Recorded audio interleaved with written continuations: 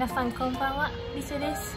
今日何をするかというとですね、ルイスとデートでラーメンを食べに来たんですけど、ルイスにモニタリングをしていこうと思います。題して、デート中に彼女が大食いしだしたら彼氏はどんな反応をするのか最初はちょっとなんか今日はもうお腹空いてないみたいな感じを出しといて、ちょっとなのにめっちゃ頼むみたいな。今までルイスの前で食べたことないぐらい食べようと思います。早速やっていきます。レッツゴー。お待たせ。ごめんね。全然大丈夫。Decide what you wanted? いや、めっちゃ考えてる。なんかあんまお腹空いてなくてさ。お腹空いてないの？Have anything you want? And if you can't finish, you know where I am. I'll help you out, no worries. 醤油ラーメンにしようかな。醤油ラーメン？じゃあ頼もう。食べれるかな。醤油ラーメンのラーメンセットで餃子と、あと唐揚げ。とりあえずそれでお願いします。何？お腹空いてないの？お腹空いてないの？お腹空いてない。Having a bit of a taster of everything. Sounds good. Eat as much as you want, and I'll have the rest. 無理しないでよ。分かった。ありがとう。ねえ、リセちゃん。何？なんか遠いよ。遠い？ Can I sit next to you?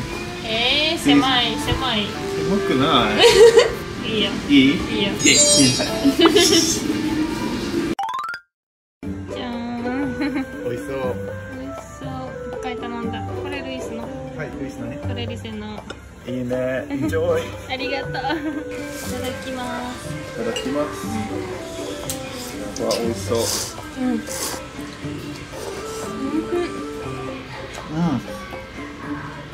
っちゃ美味しい。めっちゃ美味しい。Try it? ありがとう。So I say ramen is actually good. You've been wanting ramen for a while. It's one of my favourite foods in Japan, I think. めっちゃ美味しい。早い。早い。お腹空いてないの？全然お腹空いてない。あ、本当？食べ終わりました。食べ終わりました。その動画ですか？そうそう。No, this is mine. Do you want me to order another one? No, it's fine, it's fine, it's fine. Thank you, Dad. Very kind of you. This ramen is pretty hot. Nowhere near as hot as you. What? Eat it. Also delicious, but not as delicious as you.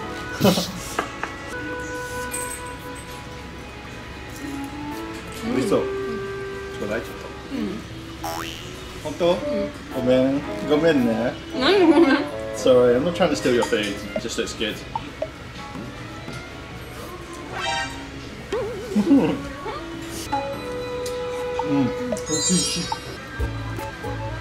Go for some dessert? Dessert? No. Not dessert? What you got your eye on? More ramen, I think. More ramen? No, not at all. Not at all. You have exactly what you want. I'm just surprised because you said you weren't hungry. We're going to the cafe after this as well, right? Yeah. Sure you can manage it? Yeah. Very impressed. That's my girl. 青ネギラーメンにする。あ、美味しそう。いいね。青ネギラーメン青ネギラーメンとポテトください。I thought you were joking about ramen. Chips as well? You bought? Oh, do you think it's like kind of over the top? Or do you think it's cute? No, it's not over the top at all. And I like that you can show yourself in front of me, like the real you. Yeah? Yeah, seriously. 最高。最高です。唐揚げラスト。The more you're eating, the more it's making me jealous of the stuff, making me more hungry. まだラーメン食べてたの？美味しそう。無理なの？これいい。やった。あ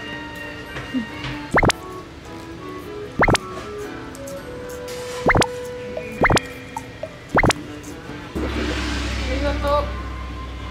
美味しそう。めっちゃ美味しそう。いきまーす。Wait, before we start, I'm get a picture of you. はい。かわいすぎる。I think it's cute, It's really cute.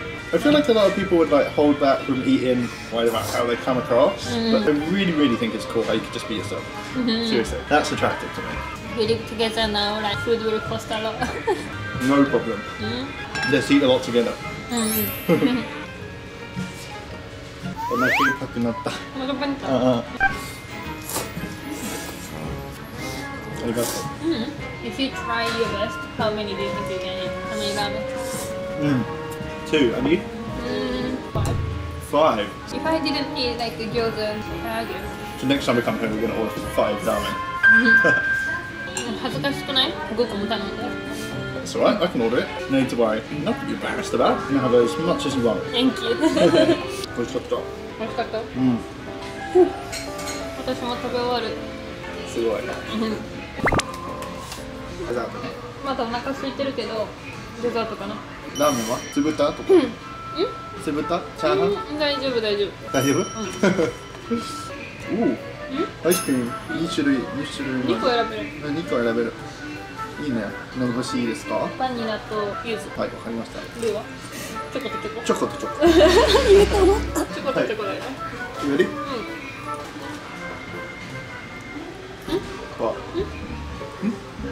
何ですか？お腹空いた。お腹空いた？細い。そうないわ。How do you do that？やましいよ。ルイスがトイレに行きましたね。あとポテトがこんだけって感じ。超お腹いっぱいってわけではない。まだ食べされそうな感じ。もうちょっとドン引きされるかなと思ったらそんなこともなさそうですね。続けていきたいと思います。わかった？アイスクリーム。ストーリーだから。ストーリー。いただきます。きます。チョコ。アイスは食べれる。別腹だから。別腹。You told me that。普通さ、女子がさ、寒いって言ったらジェントルマンはコートをこうやってかけるんよ。なのにルイスはめっちゃ原始的な温め方。I am your coat。ねえ、その原始的な温め方やめて。Zip me up。コート。そうです。私。よいしょ。あったかくなった。邪魔。邪魔。今温まった本当にもういいわ。恥ずかしいから。なんで恥ずかしい？ YouTube。どうした？みんなに見られるから。今？どこ？どこ？じゃーん、ここです。Wait, it was hiding behind there the whole time? ちょっと待って、なんで？なんでしょう。なんか変なことなかった。何？ Is it?